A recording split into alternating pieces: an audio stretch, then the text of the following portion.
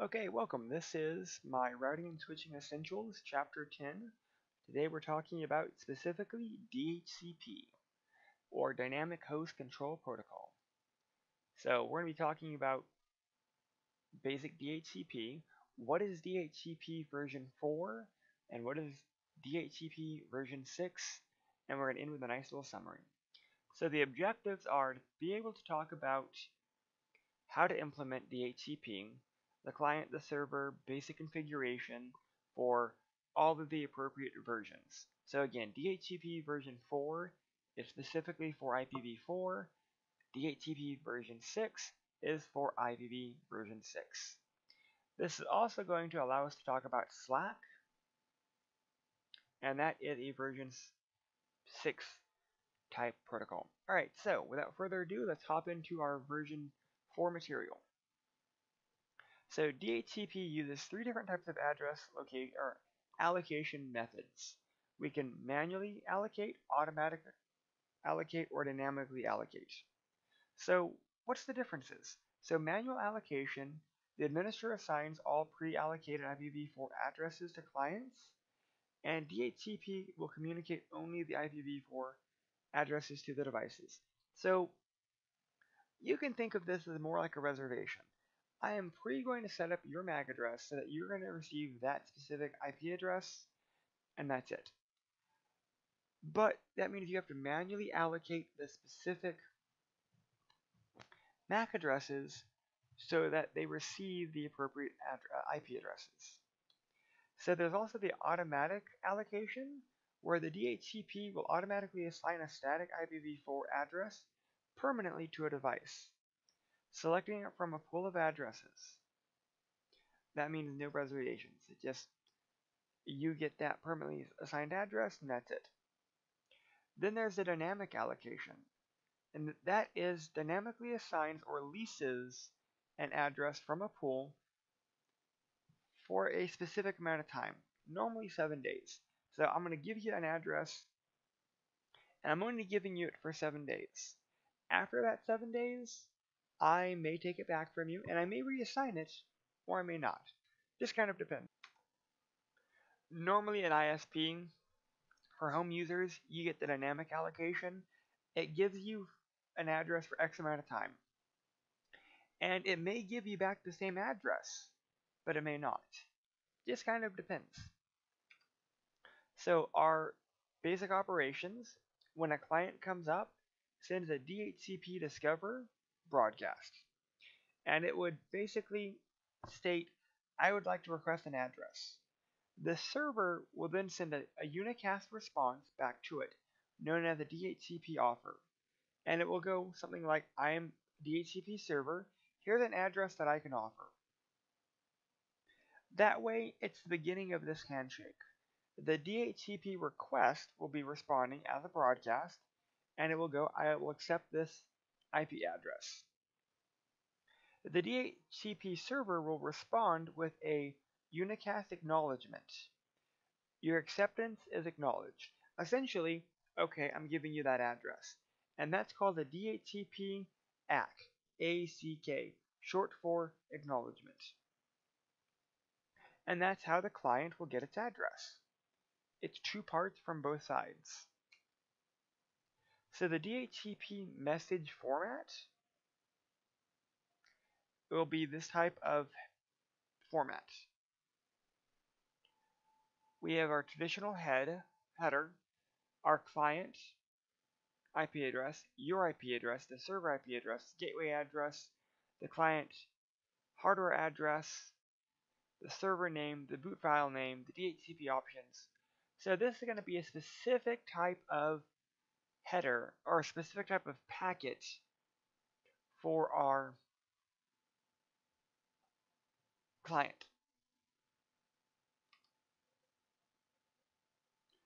So that way it will have its Ethernet frame, the source and destination MAC address, the source and destination IP address, and then the appropriate datagram. And the datagram will have all of the appropriate information. So how do we configure it? A Cisco router running Cisco IOS can be configured to act as a DHCP server. Not saying this is a good or a bad thing, it's just we can have our hardware do it, or we can have a server do it. And in this example, we are having our hardware do it. So first thing we want to do is set up an exclude address. Then we'll set up a pool name. And then we're going to define the range of addresses that we can use. So here we're going to list our exclude addresses. These are going to be addresses that we do not want to be able to hand out. Then we're going to go with our name. Here we're calling our DHCP pool. We're calling it LAN pool 1. From that LAN pool 1, we will give it the network, say the beginning portion of the network and the subnet mask. That's why you have to make sure to include the exclude addresses. That way we can set reservations of addresses. So here we've been able to state what addresses will not be used. So we are excluding 1 through 9, and we're also excluding 254.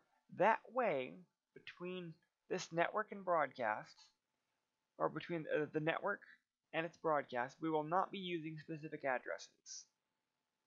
For example, we already know 10.0, that's going to be our ID. Our range is going to use 1 through 254. Sorry, I'm using a mouse to do this, so my writing is slightly off. 1 through 9 are preset aside. So that means we're going to be able to use 10 through 253 because we've excluded 1 through 9 and 254. If you want to disable DHCP, you can do the no service DHCP command, and that will disable it. Alright, let's go on. Next slide. So, how do you verify the server information? Oh, you know what? I forgot to talk about one important thing. Do not forget to set the default router. Do not forget to set the DNS. And make sure to set the domain name. Those are important. I talked about the network portion, but I forgot to bring up how to set the default router, how to set the DNS server. You can set 2 DNS servers, and you make sure to set the domain name. At the very end, do end, because you'll notice when you're doing the configuration, you're going to be at the DHCP-config prompt, and so all of these commands will be for the DHCP. You can do exit to exit out of that prompt. Okay, now we're done with this part. Let's go to verifying. How do we verify? We can do a show running config, pipe in the section DHCP. We could do show IP DHCP binding, show IP DHCP server statistics, or on the PC, once you get the appropriate address, do an IP config /all at the command prompt, and you should be able to see all of the appropriate commands. Alright, so now let's move on to our relay. So DHCP will use broadcasts to communicate to the DHCP server. What happens if you don't have the ability to have the DHCP server in that network? You can set a helper address that will forward the broadcast to a specific unicast address. And here it is. The command is IP helper address and then the IP address. That way, it will forward that broadcast to a specific unicast address. So, if you need to do it, that's important. Normally, helper addresses aren't really covered so much in the CCNA, but more for the CCNP material. Also, what happens if we need to set a DHCP address for our interface? Up until this point, we've always been manually doing it. But if you need to set a DHCP address on a outward-facing interface, the command would just be IP address DHCP. That way, the interface itself will request their address. So in a normal setting, like a home network, the DHCP address will come from the ISP, and our interface, outward facing, will get the IP address from our ISP. Again, IP address DHCP will allow us to do that. So troubleshooting. Task 1, resolve any conflicts, verify connectivity, test if all else fails, test with a static address just to make sure, verify the appropriate switch ports, and verify from the same VLAN or subnet. So let's verify routing DHCP configuration. You can always do the appropriate show commands. So what about debugging DHCP version 4? That's always an option. Alright, so let's go ahead and move on to our DHCP version 6 material. So there is this thing called stateless address auto configuration, also known as SLAAC, S-L-A-A-C. This is a method in which a device can obtain a global unicast address without the services of DHCP. So essentially, PC1 will send a router solicitation, RS, and it will basically go, I need a router advertisement from the router. And that will be an IPv6 multicast address, or multicast. The router will return a router advertisement. Here's your prefix length, and other information. And that will be an IPv6 all node multicast. So what will happen after that, the PC will create a IPv version 6 global unicast address. After generating its own ID, it can use the prefix and prefix length from the router to create its own address. Step 4, it will duplicate address detection, and it will verify there are no other addresses that are using it. So it will send out an IPv6 solicited node multicast. Basically, it's going to check to see if any other addresses are the same. So the router advertisement will have a RA message. That message should show use the information in this RA message to obtain the additional information for a DHCP server version 6 if it has one. The router advertisement will also may send do not use information in the RS message, obtain all information from the DHCP server. So here are two different types of statements. This one is going to use information from the RA and the DHCP. This message will only use the DHCP server, because there's going to be different ones. If you don't have a DHCP server, it will use the SLAAC only. So the SLAAC options,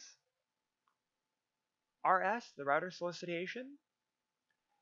So RS will be sent that way. The RA will be sent that way. The RA will have different appropriate flags depending on the appropriate response. So the stateless DHCP version 6 option. RS to the router, RA back to the PC, but this time the RA will say, here's the DHCP server, obtain it that way.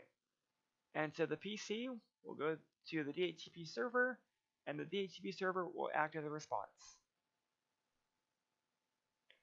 A stateful DHCP, the RA message will tell me that I need to contact specifically this guy. So the RS, the RA will say, don't use any of my information, contact the DHCP server. So this PC will go that way, and we'll get the appropriate information from the DHCP server. So, steps for DHCP version 6 we've already covered this part over here. We're not going to have to recover the RS and RA. We're more focused on how we get the information from the DHCP server itself. So once PC1 gets told, use the DHCP server, it will solicit a response to all the DHCP servers. It will then, the DHCP server itself will return an advertisement as a unicast address. Then the PC will request or information request, which will be a unicast, back to that specific DHCP server. And then finally, the DHCP server will send a reply, which will be a unicast. Pretty similar steps in IPv version 4, but different titles. Alright, so now that we understand how the function works, how do we program it? So to configure a router as a stateless DHCP version 6 server, first thing we have to do, make sure we turn on IPv6 unicast routing. Without that command, no IPv6 will work. So next, DHCP pool and give it a name. You set up the appropriate DNS. You set up the appropriate domain name. And then here, we go ahead and we program the appropriate address, the DHCP server, and the name, and any other config flags that we need. That way it will respond on that interface. If we do not do this interface, it will not know what interface to respond to our request on. So this is not going to be globally configured. This is going to be configured per interface. That way we can have appropriate DHCP servers on specific interfaces. So to configure the router as a stateless DHCP client, navigate to the appropriate interface, IPv6 enable, then IPv6 address autoconfig. Autoconfig will let it use the Slack. So verifying stateless DHCP version 6 connectivity. We can always do a show IPv6 DHCP pool. That will show us the pool information. Also, we can do a show IPv6 interface, or we could do a debug IPv6 DHCP detail command. Alright, so that covered a lot of our basic DHCP setup for version 6.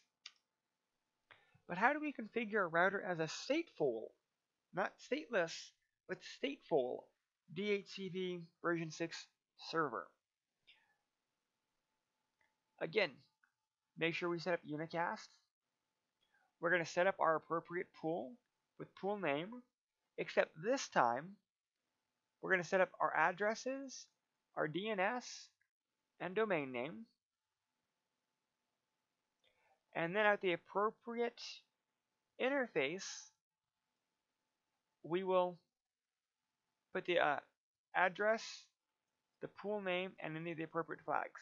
That way, this guy right here will be pulling the information from our pool of addresses. How do we verify? Show IPv version 6 DHCP pool, show IPv6 DHCP binding, or show IPv6 interface. You're going to have to get used to the show commands, just because me going over them won't do you justice. So make sure to do some basic troubleshooting with our show commands so that you get familiar with the appropriate output that they're going to be showing.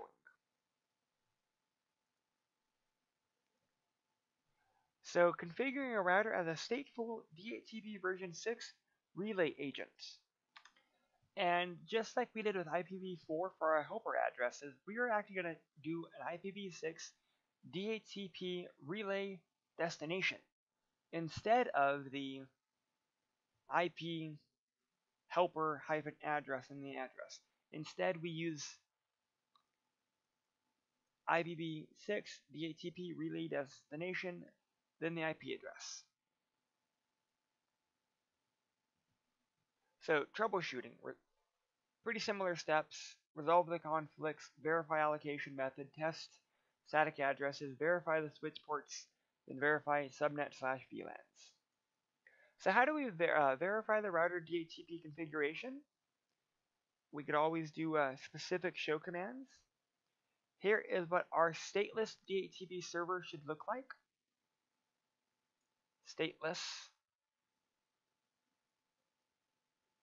That's what we're looking for. Remember, stateless, you don't give an address pool. This is what our debug should look like, and this is what the output we're looking for are the solicitations and or the interface pool information. Oh, I went back, sorry. And that's actually it for our DHCP. Remember, manual, automatic, dynamic allocations for IPv4, and Slack and stateful addressing for IPv6. I wanted to thank you guys and hope you guys have a great day. You know what? I got one more summary slide. Remember our troubleshooting steps. And there's our last slide. Thank you guys very much.